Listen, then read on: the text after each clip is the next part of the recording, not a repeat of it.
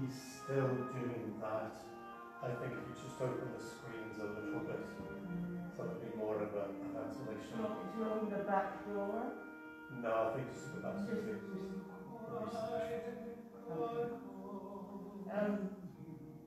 I've had dates from next door about the hampers. If they're made to do what they did last year.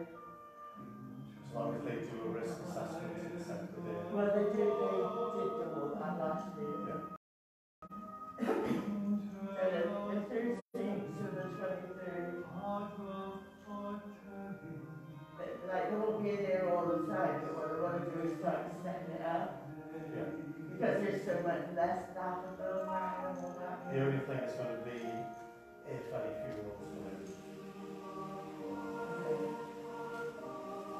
Before the last, would it be possible to use the end office just to store toys in? Sure, but how much do they want to give us?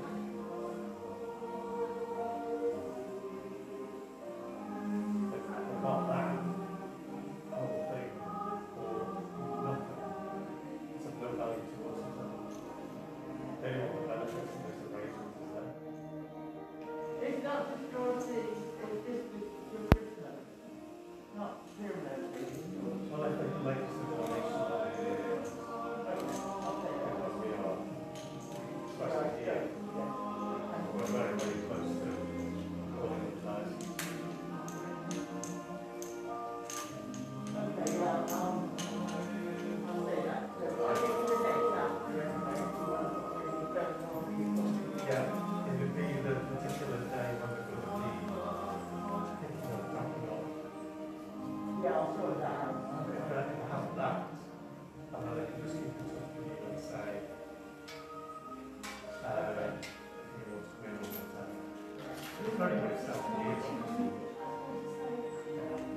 Yeah. Okay.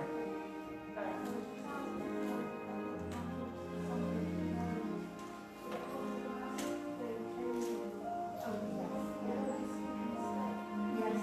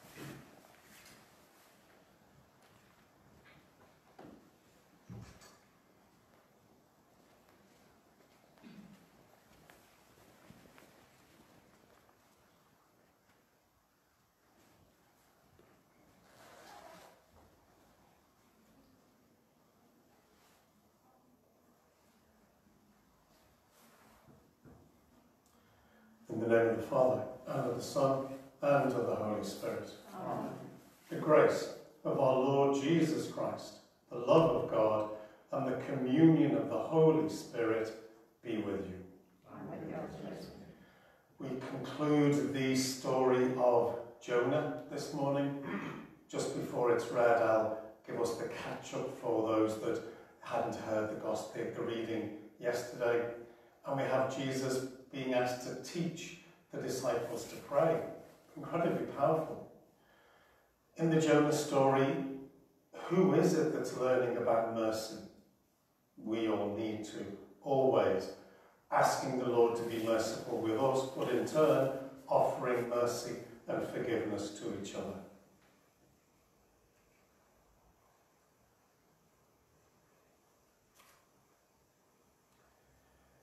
All things in heaven and earth were made for you and through you. Lord, have mercy. Lord.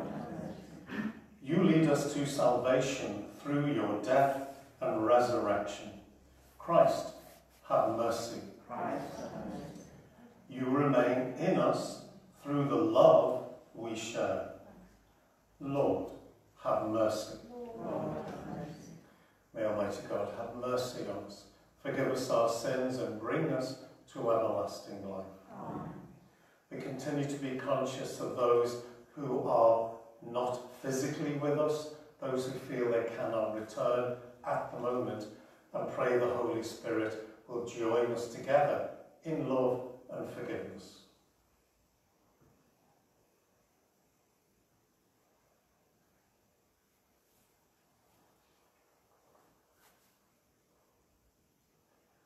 Let us pray.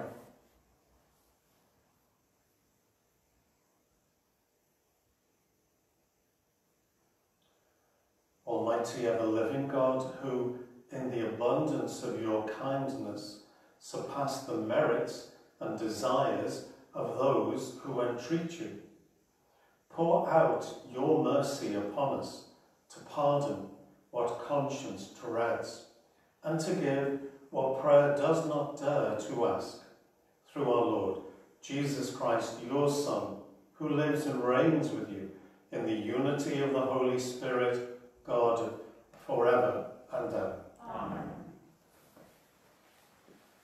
So with Jonah, the story so far, God called him to go and prophesy. He didn't fancy it, so he ran away. The Lord calls him back and recommissions him. He goes and preaches, but says to the Lord, what's the point? You're going to forgive them anyway. And it says he goes across the city of Nineveh for 3 days. It took 3 days to cross. It's obviously a statement of this is a perfect action of God. No city at that time would take 3 days to cross. And again, we hear other numbers reminding us of this powerful imagery of God within the story. We now discover what a curmudgeon Jonah is. A reading from the prophet Jonah. Jonah was very indignant. He fell into a rage. He prayed to the Lord and said, "Our Lord, is not this just as I said would happen, till when I still at home? That is why I went and fled to Tarshish. I knew that you were a God of tenderness and compassion, slow to anger, rich in graciousness, relenting from evil. So now, Lord, please take away my life, for I might as well be dead as go on living." The Lord replied, "Are you right to be angry?" Jonah then went out of the city and sat down to the east of the city. There he made himself a shelter and sat under it in the shade to see what would happen to the city. Then the Lord God arranged that a castor oil plant should grow up over Jonah to give shade for his head and soothe his ill humour. Jonah was delighted with the castor oil plant. But at dawn the next day, God arranged that a worm should attack the castor oil plant, and it withered. Next, when the sun rose, God arranged that there should be a scorching east wind. The sun beat down so hard at Jonah's head that he was overcome and begged for death, saying, I might as well be dead as to go on living. God said to Jonah, are you right to be angry about the castor oil plant? He replied, I have every right to be angry to the point of death. The Lord replied, you are only upset about a castor oil plant, which cost you no labour, which you did not make grow, which sprouted in a night and was perished at night. And I am not feeling sorry for Nineveh, the great city, in which there are more than 120,000 people who could not tell their right hand from their left, to say nothing of all the animals. The word of the Lord. Thanks be to God. Your response to the psalm is, you, O Lord, have mercy and compassion. You, O Lord, have mercy and compassion. You are my God.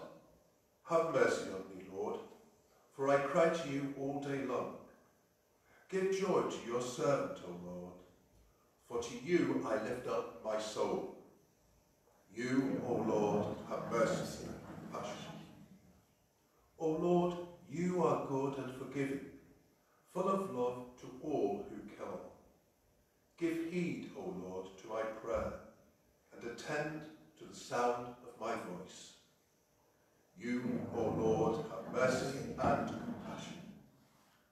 All the nations shall come to adore you and glorify your name, O Lord. For you are great and do marvellous deeds. You who alone are God. You, O Lord, have mercy and compassion. Let us stand to greet the gospel.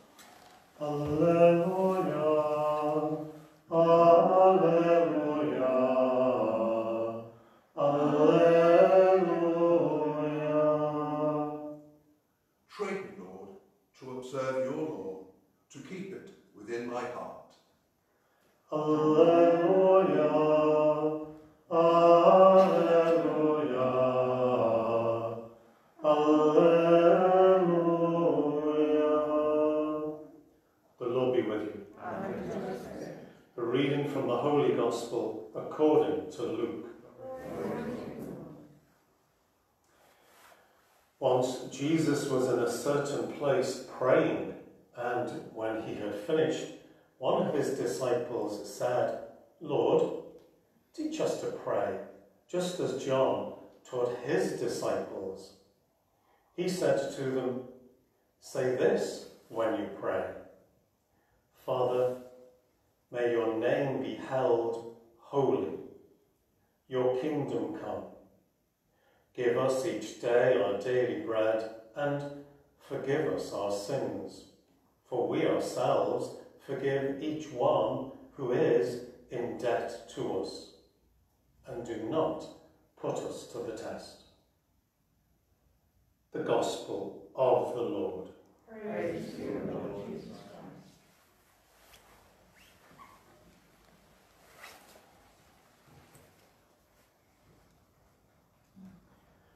I remember in the early days when I was in the parish and a parishioner spoke on your behalf. It's always very worrying when they do that. Well, everyone in the parish believes the Old Testament is the angry God and the New Testament is the God of love. I suggested that that was not the approach that you were taking, but rather perhaps it was theirs, and it needed to change. Because clearly, just in looking at the story of Jonah, the whole complex, wonderful tale is to remind us that God is merciful. Jonah gets upset over the plant, the olive plant that lives and dies within inside of 24 hours because he wanted a bit of shade. And the point of the Lord is, I'm concerned about 120,000 people, not to mention all of the animals. The Lord again and again, very clearly throughout the Hebrew Bible, is the God of compassion. We have it again and again in the Psalms. So I was right to say that was not your approach. Yeah. You've all been fooled. The Old Testament is the God of anger. We've got fluffy Jesus in the New Testament. That's not the way you have faith, is it? No. Good, good. I'm glad I spoke up for you. It's wonderful to remind us God is merciful, so we must be merciful with ourselves, which at times is a very difficult one for each of us, but obviously always to each other. And as always, in preparing for Mass, I was using one of my source books, and interestingly, it made a huge mistake. It talked about the Our Father and said, of course, Jesus used the word Abba, which just means Father. I know from reading Scripture scholars it does, and the scholars say it's one of those words that you really can't translate by one other word. You'd have to use half a dozen to get the meaning for Abba. It's more than daddy, it's more intimate, and they keep on going on paragraph after paragraph. So strange that my source book tried to simplify it. So when we come to the prayer to our Abba, the Kingdom Prayer, let's be aware it's calling us again to be aware of the absolute intimacy that Jesus had with the Father. The Father and I are one, and that we're called into this intimacy through our baptism. So let's really be aware of it, and as I encourage the children on occasion, put your hand on your heart to make sure you're praying with an open heart to our Abba. So let's pray that we will be always increasingly people who reflect the love and the mercy of our Abba.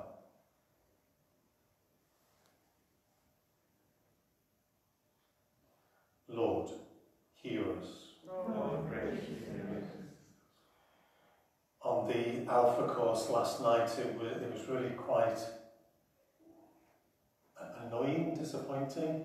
The number of people interviewed on the street, they just came out with the most crazy things about the person of Jesus, let alone the loving relationship between Jesus and the Father through the Spirit. And just how sad that Western society absolutely seems to have lost its Christian roots and has no sense of the wonder and the joy that is there on offer for each and every one of us. So we pray for our work of renewal here in St. Maximilian Kolbe, and the work that so many parishes now across the country and the world are picking up to allow the Holy Spirit to renew us. Lord, hear us. Lord, gracious hear us. The intention of Pope Francis for the month of October is that all Catholics will become missionary disciples. It's the two words, he was the one that put them together. They had been used separately, but he put them together for us. So let's hear his call to be missionary disciples where we live. Lord, hear us. Lord, gracious hear us. There's been an awful lot of requests for prayer on the WhatsApp group, so we're very conscious of the number of people that are ill throughout the parish, across the town, some of course related and known to you. So we lift them to the healing Father.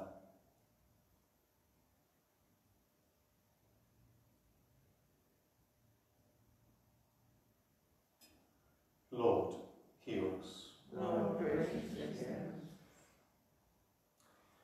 And our intention for the Mass is to pray for diocesan vocations to the priesthood. Lord, hear us. Lord, gracious hear us. We ask you, Father, to hear the prayers of your children, to grant them for us through Christ our Lord. Amen.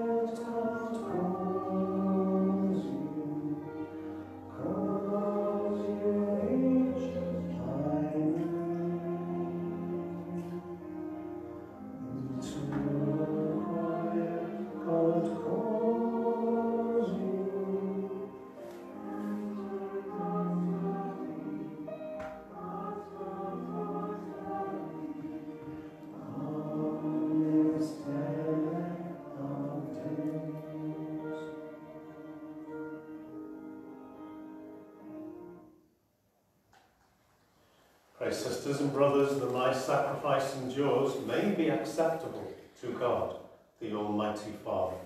May the Lord accept the sacrifice at your hands, and the praise of the Lord is name, for our God and the Lord of the Church. Accept, O Lord, we pray, the sacrifices instituted by your commands, and through the sacred mysteries which we celebrate with dutiful service, graciously complete the sanctifying work by which you are pleased to redeem us. Through Christ our Lord. Amen. The Lord be with you. And with your spirit. Lift up your hearts. We lift them up to the Lord. Let us give thanks to the Lord our God. It is right and just. It is truly right and just, our duty and our salvation, always and everywhere, to give you thanks, Lord, Holy Father, Almighty and eternal God, through Christ our Lord. His death we celebrate in love, his resurrection we confess with living faith, and his coming in glory we await with unwavering hope. And so, with all the angels and saints, we praise you as without end we acclaim. Holy, holy, holy Lord God of hosts, heaven and earth are full of your glory. Hosanna in the highest. Blessed is he who comes in the name of the Lord. Hosanna in the highest. You are indeed holy, O Lord, the fount of all holiness. Make holy, therefore, these gifts, we pray, by sending down your Spirit upon them like the dewfall, so that they may become for us the body and blood of our Lord, Jesus Christ. At the time he was betrayed and entered willingly into his passion, he took bread and, giving thanks, broke it and gave it to his disciples, saying, "Take this, all of you, and eat of it, for this is my body, which will be given up for you."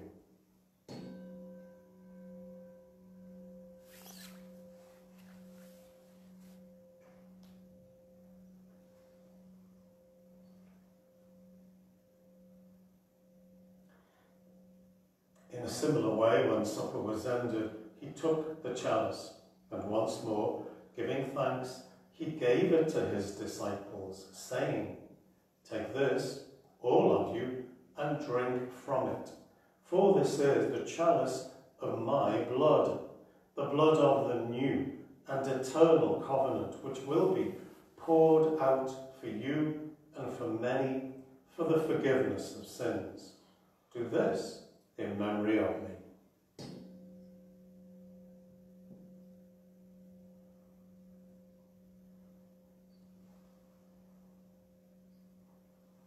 The mystery of faith. We Pray for the death of the Lord, and confess your resurrection, and the hope you come again. Therefore, as we celebrate the memorial of his death and resurrection, we offer you, Lord, the bread of life and the chalice of salvation, giving thanks that you have held us worthy to be in your presence and minister to you. Humbly we pray that, partaking of the body and blood of Christ, we may be gathered into one by the Holy Spirit.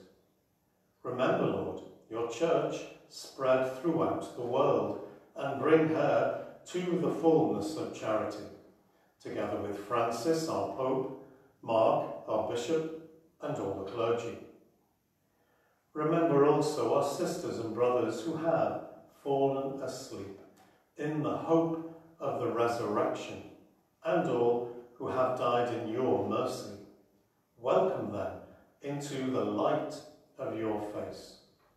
Have mercy on us all, we pray, that with the Blessed Virgin Mary, Mother of God, with Blessed Joseph, her spouse, with the blessed apostles and all the saints who have pleased you throughout the ages, we may merit to be co-heirs to eternal life, and may praise and glorify you through your Son, Jesus Christ. Through him and with him and in him, O God, Almighty Father, in the unity of the Holy Spirit, all glory and honour is yours forever and ever. Amen. So very definitely with open hearts we pray as we have been taught. Our Father, who art in heaven, hallowed be thy name. Thy kingdom come, thy will be done on earth as it is in heaven. Give us this day our daily bread, and forgive us our trespasses, as we forgive those who trespass against us. And lead us not into temptation, but deliver us from evil. Deliver us, Lord, we pray, from every evil. Graciously grant peace in our days, that by the help of your mercy we may be always free from sin and safe from all distress, as we await the blessed hope and the coming of our Saviour, Jesus Christ.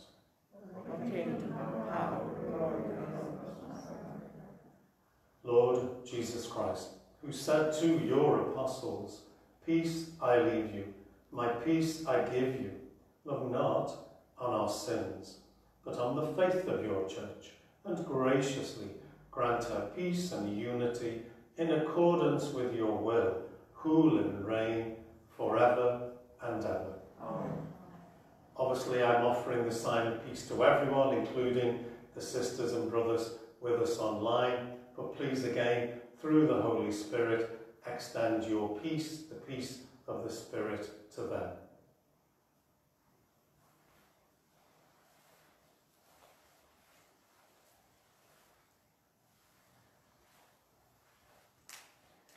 Lamb of God. You take away the sin of the world, have mercy on us. Lamb of God, you take away the sins of the world, have mercy on us.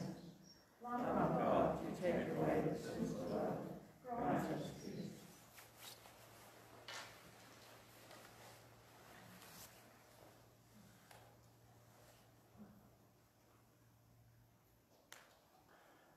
Behold the Lamb of God. Behold him who takes away the sins of the world. Blessed are those who are called to the supper of the Lamb.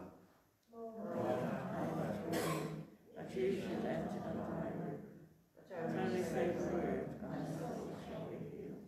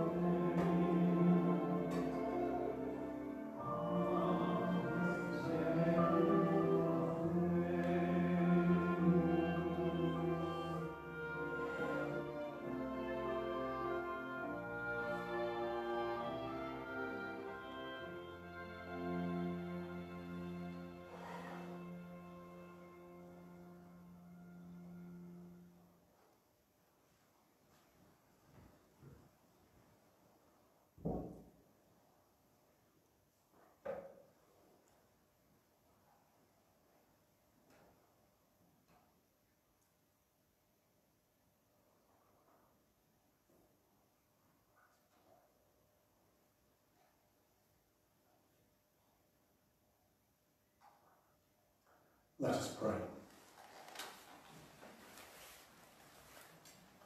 Grant us, Almighty God, that we may be refreshed and nourished by the sacrament which we have received, so as to be transformed into what we receive. Through Christ our Lord. Amen. The Lord be with you. Amen. May Almighty God bless you, the Father, the Son, and the Holy Spirit. Amen. Go in peace, glorifying the Lord by your life. Thanks be to God.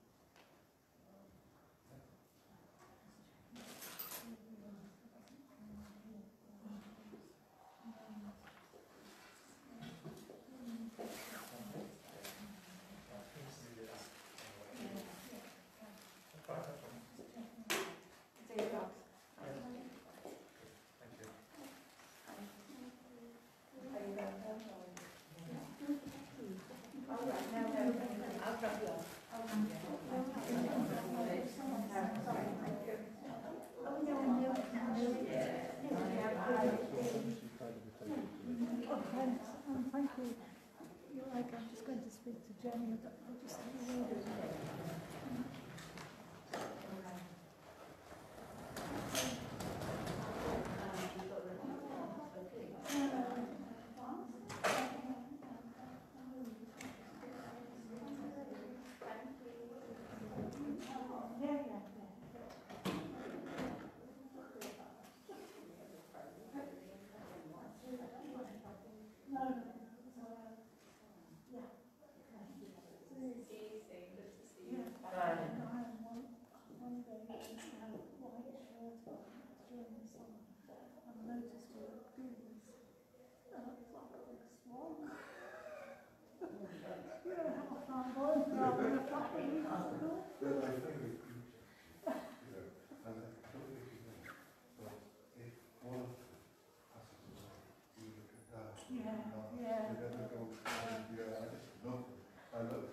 I remember, because I've got the old, Swarovski figures. Yeah. I don't know, Sue Swans are gorgeous, I can look at swans. I've never been compared to a swan before, maybe a rhino or a swan. That's lovely. Thank you. Just close. Yeah. Oh, that's my pleasure, thanks. I was just checking that. Yeah, I was going to do the same.